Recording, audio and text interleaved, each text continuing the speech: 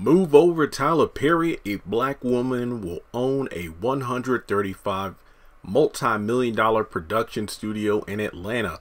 Folks, this story came out a couple days ago, and the link I am using is blackenterprise.com. I will leave a link to this full article in the comment section below, as I do with pretty much any video I do regarding some sort of interview, article, or full-on video going into the career or the past of a particular actor or somebody who works behind the camera. Yes, Tammy Williams, who has over 25 years of experience in the film and television industry and has written for a variety of projects such as films, biographies, documentaries, entertainment, and network news, according to her biography on IMDb.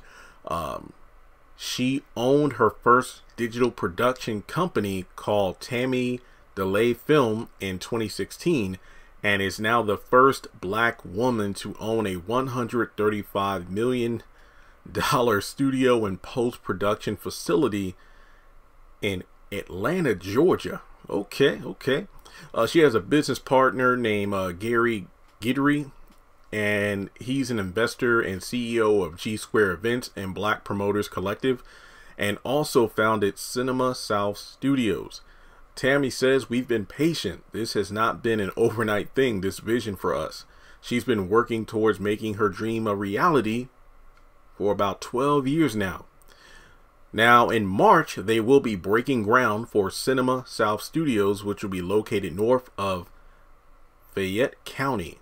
The studio will occupy 60 acres and intends to have 11 sound stages. Okay, now, a backlot, a prop house, a wardrobe rental facility, and a lighting grip rental house. The production facility will include a transportation company and an office building to house a theater and post-production facilities.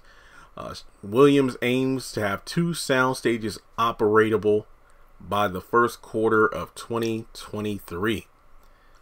This is what I'm talking about here. And the article continues to go on breaking down different plans that, Tammy and her partner Gary have for this particular studio. But this is just great to see that, it isn't just Tyler Perry in Atlanta who has such a, humongous film studio. We see yet another black person, a black woman at that, about to start her own production studio as well. And I'm interested to see, the kind of projects that will be coming out there from the studio lot. I'm actually going to go ahead and pull up her IMDb, and if you're curious, the article itself has a hyperlink which will take you directly to the breakdown of her IMDb bio page here.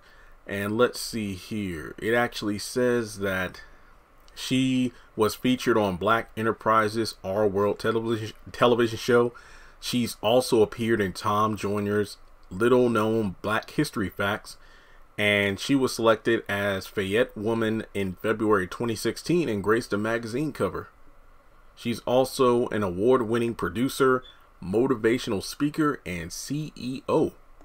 It seems that she's also had some interviews. Let's see, her most inspirational interviews were with Motown's Berry Gordy and Russell Simmons. Okay, I might have to check those out when I have the free time. So let me know your thoughts in the comments section below. Yeah, again, a black woman making moves in Atlanta. I can't wait to see how this is going to turn out. So with that being said, one more time, just in case you want to look at it for yourself, a link to the article will be in the comment section below. Thanks to everyone who sent this information my way. Seriously, I mean, the headline itself, "Move Over Tyler Perry," is like, okay, now what's going on here? But thanks so much for tuning in. Take a moment, hit the thumbs up button to show you like the video. Follow me on social media. Links are in the description below. Hit subscribe and hit the bell icon and select all. That way you do not miss out whenever I post content on the channel. If notifications aren't coming through, you may need to unsubscribe from the channel. Then hit subscribe again and hit the bell. That should work. And if you would like to donate, feel free to do so on PayPal or Cash App.